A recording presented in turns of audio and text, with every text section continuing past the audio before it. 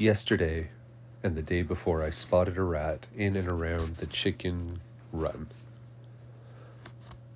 I decided to spend about an hour yesterday sitting out waiting for it to come back, and I managed to hit that one rat with an air rifle pellet for a clean kill. I decided I would leave a trail camera out just to watch to see if there were any more around. There's at least one more rat that seems to feel very comfortable around the coop.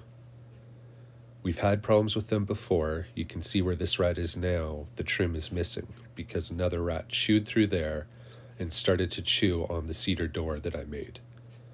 Currently, there's wire mesh underneath and above where the trim was to prevent rats from chewing through. After seeing this from last night's footage, I decided to put out some bait that I use to deal with rats. This bait is not store-bought, I make it myself, and it is friendly around pets, children, etc. It really only affects the rodent digestive tract. It's made up of a mix consisting of 50-50 cornbread mix and baking soda. Once they ingest this mix, it ends up affecting their innards, expanding as a gas, and they start to feel uncomfortable. At this point, they'll go back to their home, fall asleep, and they'll never wake up again.